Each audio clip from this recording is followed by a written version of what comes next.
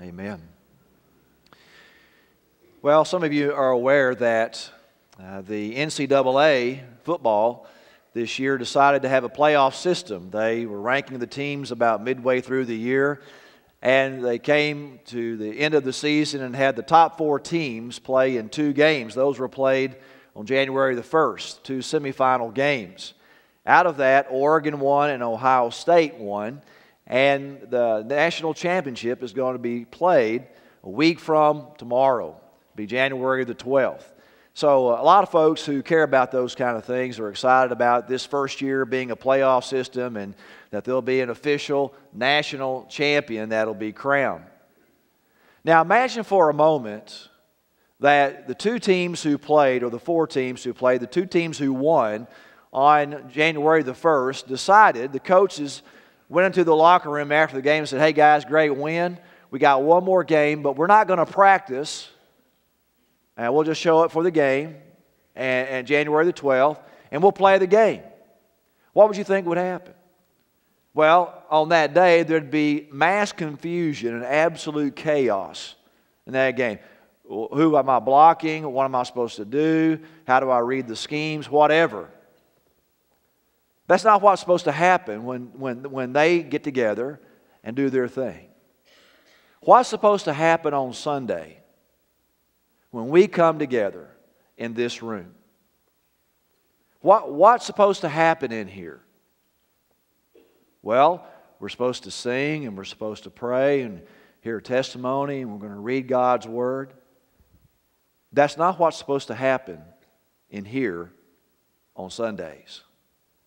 There's a purpose for those things, but that's not why we're here. And I believe in many churches across our land today, there is confusion about what's supposed to happen on Sunday when we come together. Now, the good news is that God has made it very, very clear to us what we're supposed to be doing when we come into this room on Sundays, when we gather together. If you will, open your Bibles to Genesis chapter 2. Genesis chapter 2, and it's a strange place that we would discover what's supposed to happen in here on Sunday. You'd think that you would go to a New Testament passage as it relates to the church and the practice of the church and its worship. But I want to show you this morning, really from God's eternal plan, what is supposed to happen when we come together in our time on Sunday mornings. Genesis chapter 2, I want to read the first 3 verses. Chapter 1 is God creating the heavens and the earth. He has created man. Now chapter 2 verse 1. So the heavens and the earth and everything in them were completed. By the 7th day God completed His work that He had done, and He rested on the 7th day from all His work that He had done. God blessed the 7th day and declared it holy, for on it He rested from His work of creation. Now what in the world does that have to do with what we do on Sunday mornings? All right, I'm going to show you several things about the passage and have some other texts that will help build the case for what we're supposed to be doing on Sunday, because I believe this is part of what God wants to teach us during our time of fasting and praying. From a corporate perspective, from the body of Christ perspective, what are we going to be doing and what are we supposed to be doing? What should we have been doing all these years since God's people have been gathering together on a Sunday morning like this, or whenever they gather in a time of worship? Right, first of all, I want you to notice that God is at work. Now, I made this point in particular when we looked at what's supposed to happen when we go to work. God's a God at work, and I want to just reemphasize that here in this one point this morning.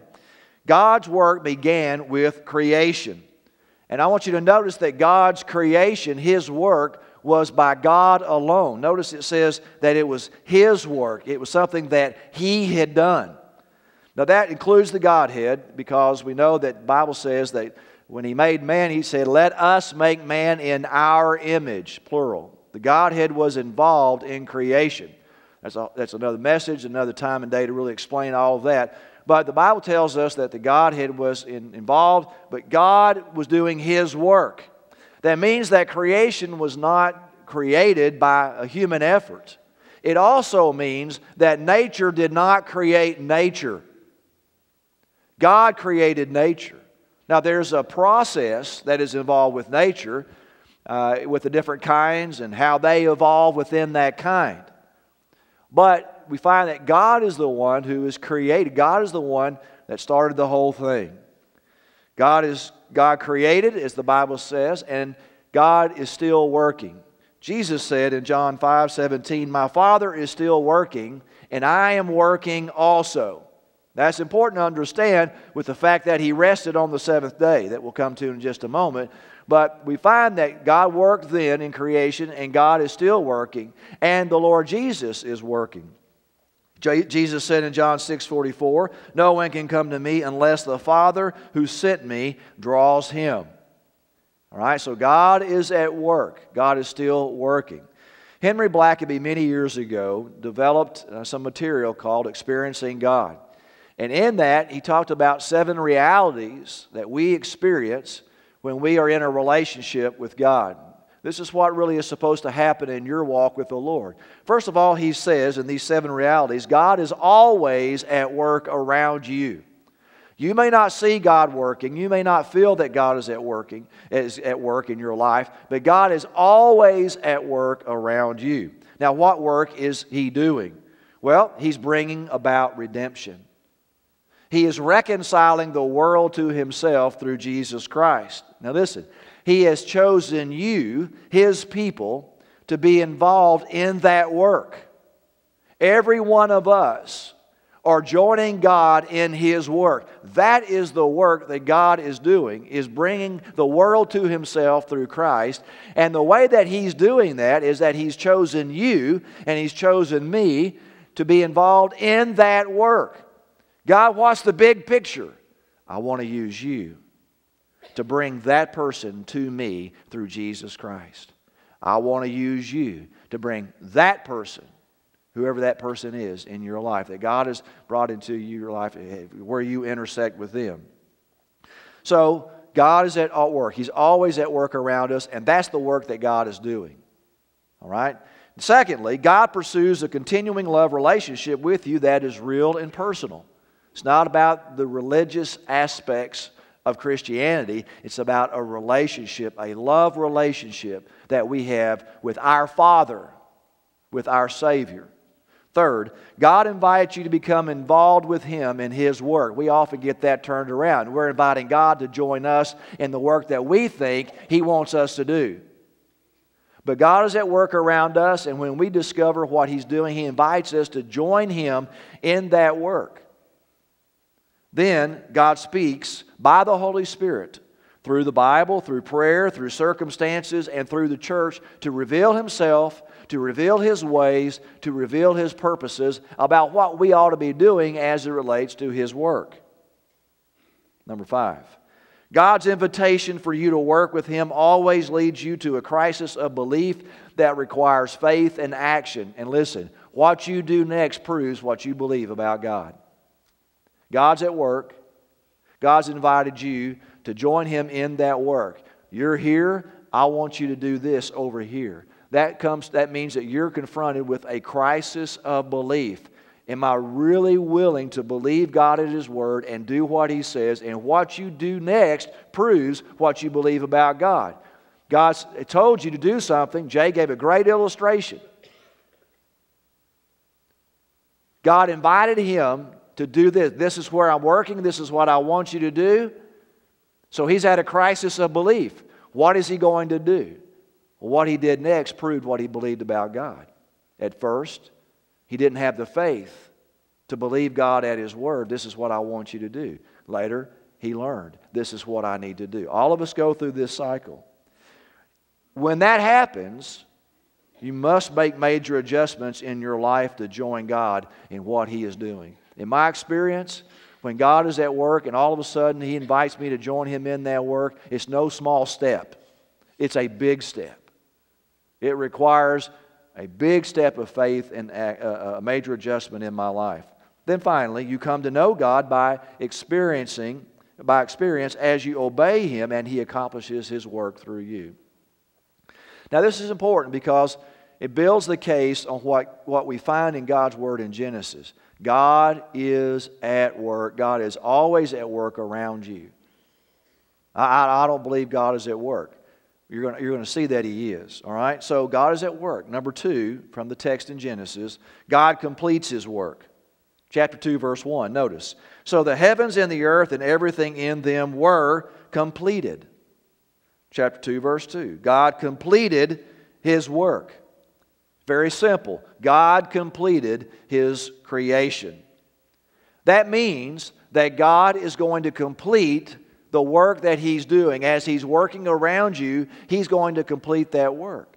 God's going to complete the work in His church. Jesus said the gates of hell will not prevail against it.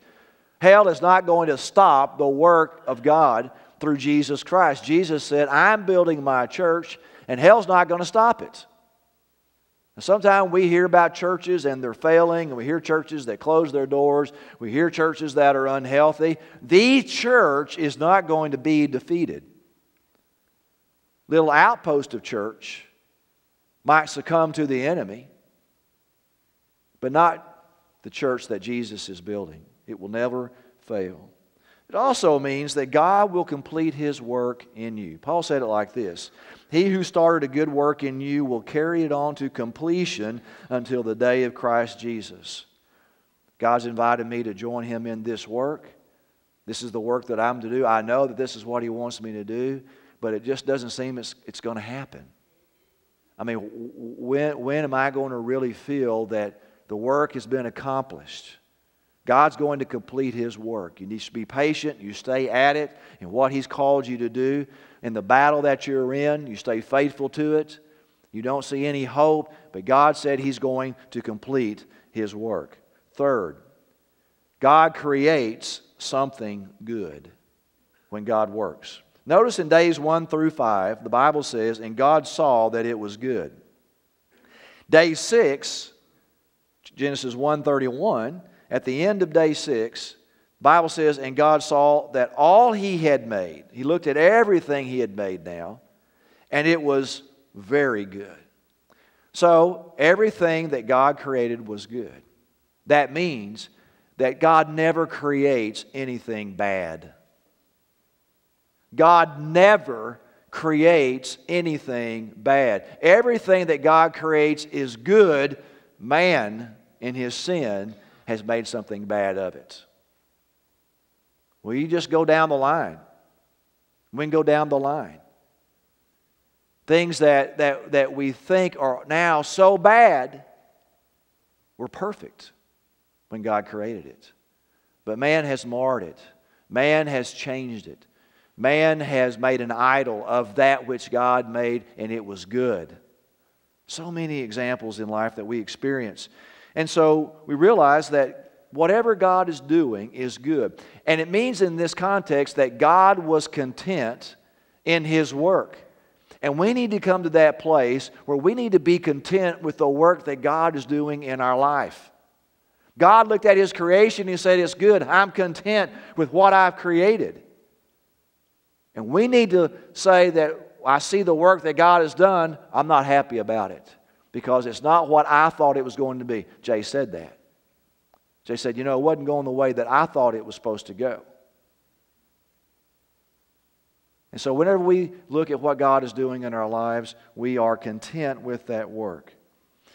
Number 4, here's where I want to drop the anchor. God celebrated His work. Notice, He rested on the 7th day from all His work that He had done. God blessed the 7th day and declared it holy, for on it He rested from His work of creation. Now in this, God gives us 3 aspects about the 7th day that we need to understand. Number 1, and by the way, the 7th day can be synonymous with the Sabbath. All right? So whenever you see the word synonymous, whenever you see the word 7th day, it's going to be synonymous with the word Sabbath, which we'll come to in just a moment. First of all, He says that He blessed the 7th day. That means this was God's Sabbath. This was God's Sabbath. 10 times in verses 2 and 3, you see the word God. God speaks of Himself. God or He or His or Him. 10 times it's about God, everything happening. And so we find that on this seventh day, God rested. And this was a day that it was His day. It was His Sabbath day. Notice, secondly, He says about the seventh day that it is holy. This became Israel's Sabbath. The word holy means to be set apart, dedicated to God. Exodus chapter 20, verse 8. What is found in Exodus chapter 20? Somebody tell me. Very good. The 10 Commandments, all right? Notice what he says, the fourth commandment. Verse 8, chapter 20. Remember to dedicate the Sabbath day. You are to labor 6 days and do all your work, but the seventh day is a Sabbath to the Lord your God. You must not do any work, you, your son or your daughter, your male or female slave, your livestock, or the foreigner who is within your gates. For the Lord made the heavens and the earth, the sea and everything in them, in 6 days. Then He rested on the seventh day. Therefore the Lord blessed the seventh day and declared it holy. All right? Israel was to keep this day, this seventh day, a holy day. They were not under the law. They were not supposed to work on this day. But it became a day that they distorted. It was a day that they ignored. It was a day that they declared basically unholy. They destroyed the day. And the reason, the way that they did that was by adding all these rules to what you could not do on the Sabbath. They added burdens to men because of what they thought that meant, going by the letter of the law, not the spirit of the law. Now, in Deuteronomy, we find that the book of Deuteronomy is actually a speech that Moses gives. It's about a 2-hour speech that Moses gives before Israel goes over into the Promised Land. They're right across the Jordan River. Moses dies, but just before he dies, he gives this speech and he's recapping the law. He's recapping all that's happened. And we find a second reading of the 10 Commandments in Deuteronomy chapter 5, verse 15. He quotes Exodus chapter 20, verse 8, but notice he adds something to it. He says, "Remember that you were a slave in the land of Egypt, and the Lord your God brought you out of there with a strong hand and an outstretched arm. That is why the Lord your God has commanded you to keep the Sabbath day." Notice that last line. He says there's a second reason you're to keep the Sabbath day. He says you're to worship God not just as your Creator, but as your Redeemer. You're to worship God as the one who has created everything. He's created you, and you glorify Him that He's the Creator God, but He also delivered you from your bondage. He has redeemed you. You were in slavery. You were in bondage. And so He's reminding them that when you come together and worship, when you remember this Sabbath day and you keep it holy, that you're coming together to worship the Creator God and the Redeemer God. But there's a third aspect to this seventh day that God gives us. He says that it is a day of rest. God rested on this seventh day. This is our Sabbath. We're not bound to the law and how the law talked about the Sabbath day. But there is an aspect of it that we should remember. There are principles about the Sabbath day, the seventh day of the week, that we keep. But we need to understand what this word rest means. God rested not because He was exhausted or tired from His creation. The word rest really means that He ceased from creating. Can you imagine God creating? He spoke it into creation. And that He got tired, that He was exhausted from that work, and so He took a break. He needed a nap. He needed to rest. He needed to sleep on the seventh day. No, it just means that He stopped creating. Now, Jesus was accused of breaking the Sabbath, which is the context of John chapter 5, verse 17, when I read earlier, when Jesus said, "My Father is still working and I am working also," because they were saying, you're not supposed to work on the Sabbath. That work that He was doing on the Sabbath put Him on the cross, where He finished, He completed God's work, His plan of redemption. So we see it coming full circle of what God was doing in creation and how Jesus finished that work of redemption that He was trying to communicate to Israel, it was finalized when Jesus went to the cross. Today we rest not because of a day. Our Sabbath rest is not because of a day. It's in a person, Jesus Christ. Now here's the main point that I want to make. What's supposed to happen on Sunday? What did God do? God created on 6 days. On the seventh day, He looked back at all of what He was doing. He looked at His work and He celebrated on that day. And that's exactly what we're supposed to do. When we come together on Sunday, we're supposed to look back over the previous 6 days at the work that God has done in our lives. And when we come here on Sunday, we celebrate on this Sabbath day, on this day of rest. It is a day of celebrating what God has done. Now, all these other things that we're doing are for that reason. Our prayers, our songs, the message, everything is pointing to God about the work that He has done in our lives and is doing in our lives, and we come together and we celebrate that work. Now, when you understand that, you come on Sunday morning with a totally different perspective about what's supposed to happen on Sunday. Nothing else matters. I come with anticipation. I come with a sense of joy. I come with a sense of excitement that I'm here to celebrate what God has been doing in my life. But is that really happening? When we come together on Sundays, what are we thinking? What are we talking about? What's our focus? What do we like? What do we not like? Rather than, no, I'm coming today because I'm here to celebrate what God has done in my life over the previous 6 days. We are focused on God, nothing else. Now see, that affects the way that I worship. It means that I have freedom in my worship. There's passion in my worship because there's a sense of excitement knowing that God has been at work. Now that should force us to ask several questions. Now please hear me. Number one, here's a question you need to be asking in light of what I just said. Why am I not worshiping with an attitude of celebration? Ask yourself, did I come in this morning with an attitude that I was going to celebrate what God has been doing in my life? If not, why is that? Why am I not coming with an attitude of celebration, of excitement? Secondly, why am I not engaged in worship? Why is there no freedom in worship? Why is there no passion in worship? Third question, what has God done in my life the last 6 days? What has God done in my life the last 6 days? That's a very important question. If you're here this morning and you say, right now, I really can't say that there's anything that He's done in my life the last 6 days. All that means is you're not in His Word. You're not praying.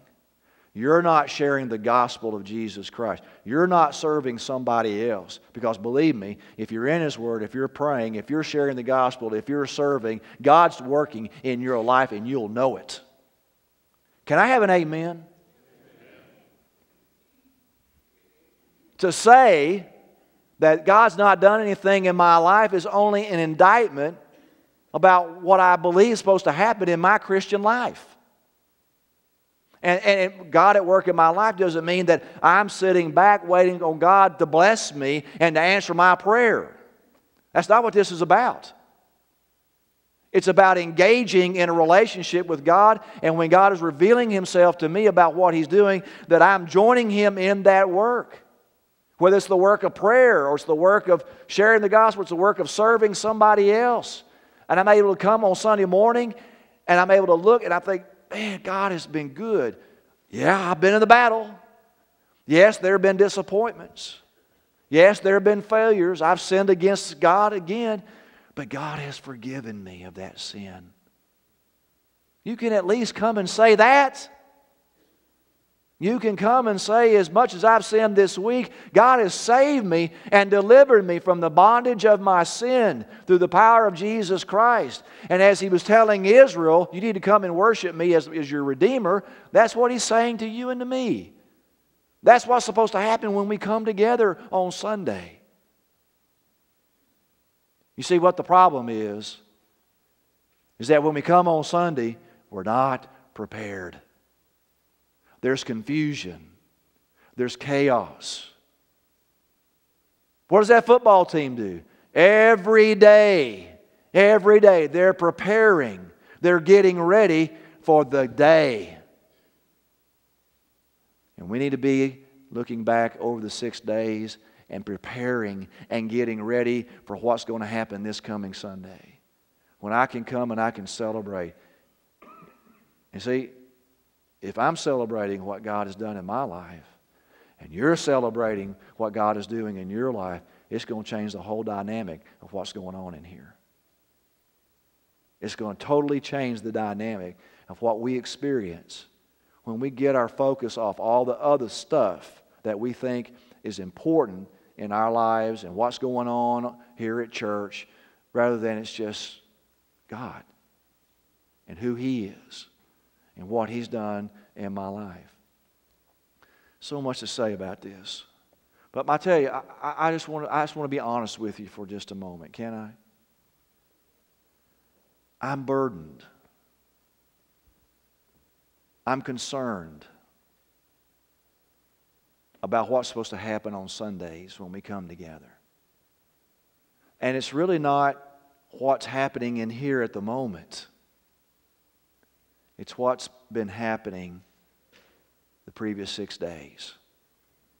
What's really going on in the lives of our people? Is there a real connection? I'm not making a blanket statement. I know that there are those who are in a real love relationship with God and God's at work in their lives. But it ought to reflect in what we do on Sunday when it's not reflective here. I'm not saying that we shout and dance and jump a pew and something like that. I'm just saying there ought to be an engaging experience when we worship the Lord. And we sense that. We sense the Spirit, the freedom of the Spirit.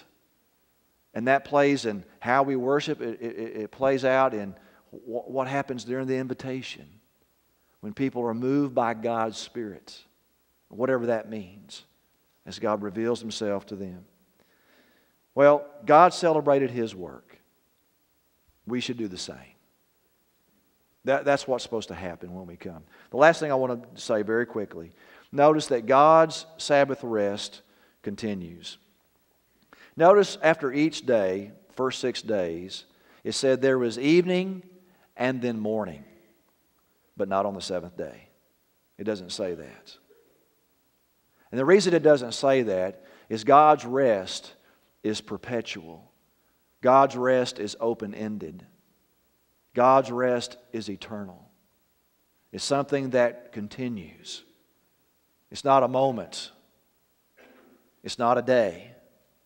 It's not creation. It's not going into the promised land at Canaan.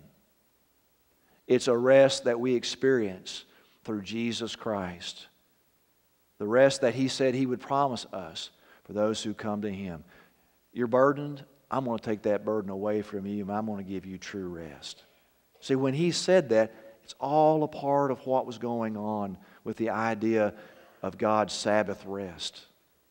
The writer of Hebrews makes that very... I don't have time. My time is ended. I don't have time to read the book of Hebrews, chapter 3 and chapter 4, where he speaks of the Sabbath rest. What does the writer of Hebrews say? If God had intended for Israel to experience their rest in Canaan, He would not have talked about today where He said, don't harden your hearts. Israel was not able to enter the promised land, the original group who left Egypt, because of their sin of unbelief.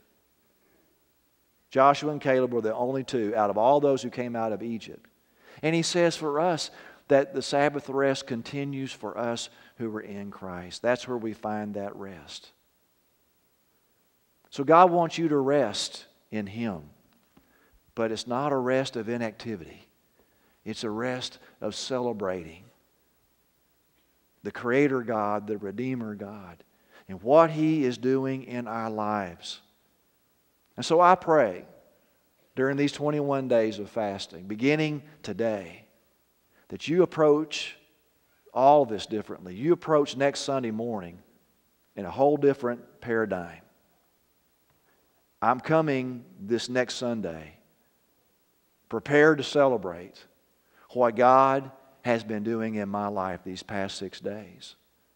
So I'm excited.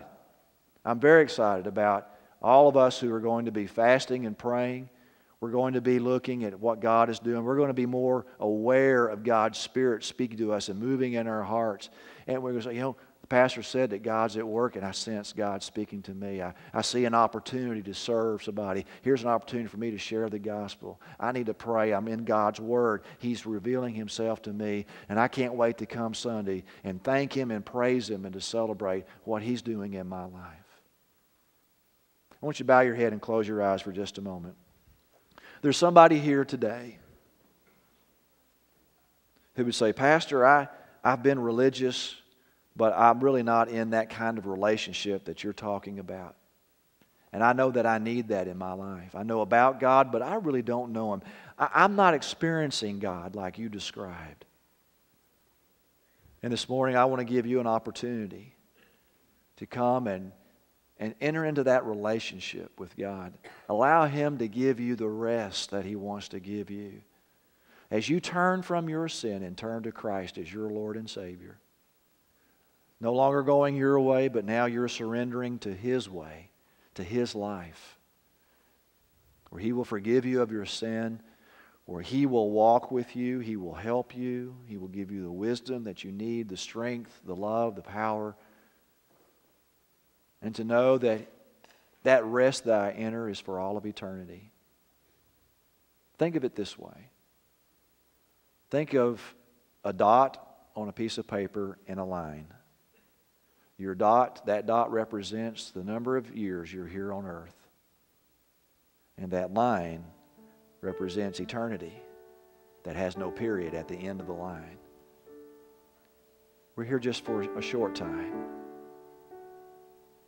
And we have all of eternity with Him. Yes, we'll experience that rest then. It culminates in the second coming of Christ. But it can begin today. Instead of trusting in your works, you're trusting in His work, His redemptive work on the cross. Father, I pray that you'll help these who need to make commitments today, these who need to give their hearts to Christ. Others, Lord, who you've spoken to their hearts today, a place that needs to change, an attitude that needs to change, a perspective that needs to change. Lord, I pray that you'll continue to teach me really what's supposed to happen on Sunday as we come and celebrate you. God, I pray for these who need to become part of our church family as you lead them this morning. Others who may just need to come and pray, to talk with someone who can help them. Lord, have your way in our hearts now as we continue our worship in Jesus' name. Amen.